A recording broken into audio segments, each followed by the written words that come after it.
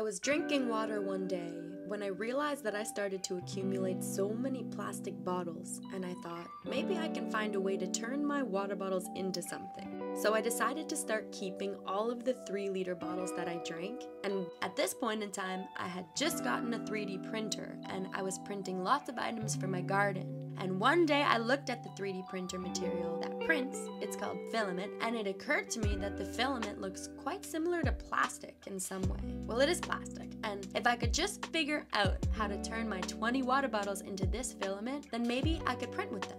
So I started to do some research, and I figured out exactly how to do this, and then I printed some stuff. But let me backtrack a bit because there's some things that I left out. The journey along the way to getting there was quite intense. The first thing that I figured out was I needed to melt off the lines on the bottle to make it perfectly smooth. So I turned on the stovetop and held the bottle just above the heat until the entire bottle was clear. No lines. And I did this with a lot of bottles. And once that was complete, I had to figure out a way to cut the bottles into even strips because I would eventually need those strips in order to turn it into the filament.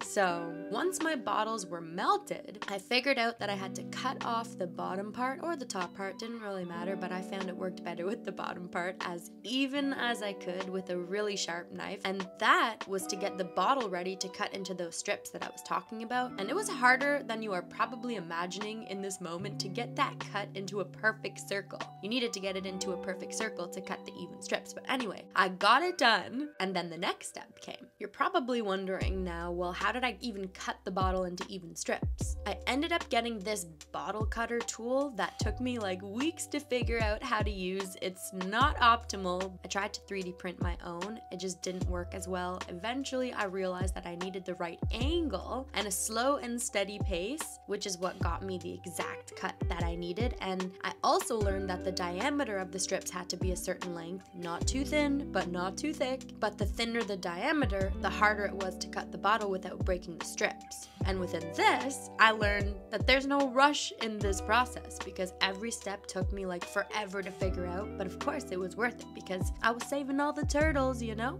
Anywho, once I successfully figured out how to cut the bottles into strips, it was time to actually morph the plastic into the filament. And this truly was the hardest part to figure out and most important because there's no machine that you can buy that does this for you. But there is a community that I joined that shows exactly how to build a machine. It's called the Petamentor, and if you've seen my other 3D print videos, I have some long videos and some short videos on YouTube, Snapchat. I go into more detail about the process of building that. This is what that machine looks like, and it took me about 4 months to successfully build it and get it working, and honestly, it still is a work in progress. If you are interested at all in building your own and trying this at home, you can check my Amazon storefront. I have all of the pieces that you'll need in order to build it listed there, and you can always message me and I'll help you or join the Petamentor Facebook group. But anywho, it took me about 4 full months to successfully build this. I became an electrician and an engineer, and I ended up getting it working. And honestly, it really still is a work in progress. I recently found out that there's a piece that I can purchase that I attach to my 3D printer that will help me melt my plastic and print at the same time, but I haven't gotten that yet. So right now, I'm still kind of struggling through the mechanics of it all. But anywho, I built this machine. It took me 4 months. I found a lot of insights from the other people building this machine, and I'm still trying to optimize the process so that it becomes much more automated versus manually doing it all myself. And until I get there, I've got to continue on the rest of this story. So I figured out that the sweet spot temp was about 78.5 and that I had to cut the little tips on the front of the strips and insert it into the machine prior to pulling it through. Otherwise, the strips wouldn't melt through and I wouldn't be able to pull it. And honestly, that simple fact took me like a month to figure out. But again, those people in that group also building the machine helped me a lot. And soon I was able to pull the filament out of the filament maker and I had plastic from my water bottles. But even each time I go to do it, the plastic breaks on me. I can't find the sweet spot temperature again, even though I know it's 78.5. It's just something happens where I can't attach the filament to my pulley. My pulley won't pull if I do attach it to the pulley. So you guys, like, it's a really stressful process, okay? But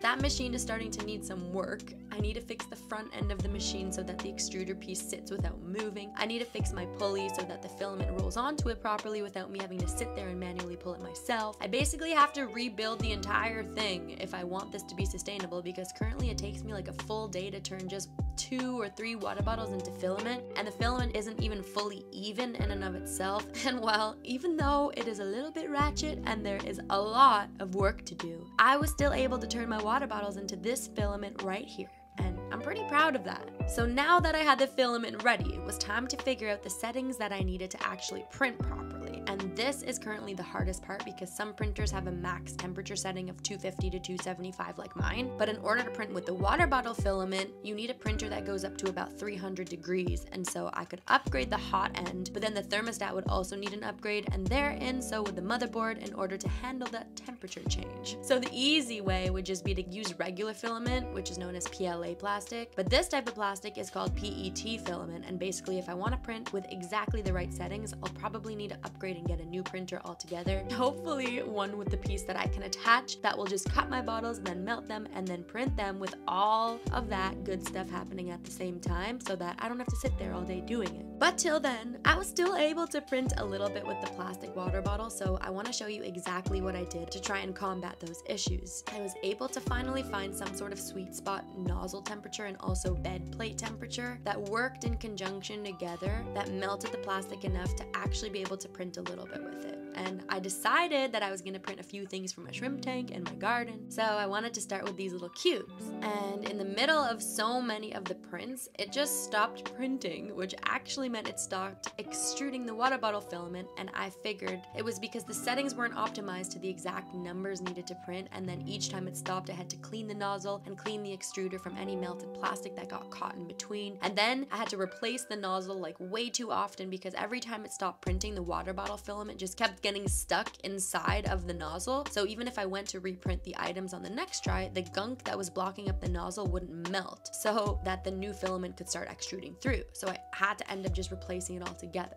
And I had 2 big bags of 30 0.4 millimeter nozzles in each, and now I'm left with only like 3 or 4, so you can imagine how many times I changed the settings and then tried to print again with the water bottle filament, but I just kept running into the melting and non-printing mess. But in any case, I was still able to realize that if I want to print properly with my plastic water bottles and have it actually work with even lines printed in a sufficient strong print throughout, I'm gonna have to buy a new printer and make sure that printer can go up to 300 degrees or more, and then also get a dual extruder. I just want it to work seamlessly all together. I'm still learning a lot as I go, and sometimes it's hard for me to even go back to this project because there's so much to do and I don't really have much guidance in this process. It's kind of just me sitting there hoping that I'll find a forum online that will answer my question, and then I have to actually do it myself. But I want to make sure that I do it all right. So I'll need a new printer and a piece that attaches to my printer in order to melt and print the bottles simultaneously and cut them. So this project definitely is a work in progress, and I'm still thinking of other ways that I can repurpose my plastic outside of just turning it into filament for my 3D printer, so bear with me as I think of all of these ideas. But until then, I am still really proud of how far I've come with this, and I'm not going to give up, even though it may seem. It just may take a little bit of time for me to be able to get all the nicks worked out and have me printing a mass amount of items for the garden and for my shrimp tank and for places where people or animals are in need, like homeless shelters or the zoo or the Humane Society. Anywho, thank you so much for watching my channel this week. It really does mean the world to me to have you all by my side, believing in me and my silly little projects that have now become my entire life, and I wouldn't have it any other way.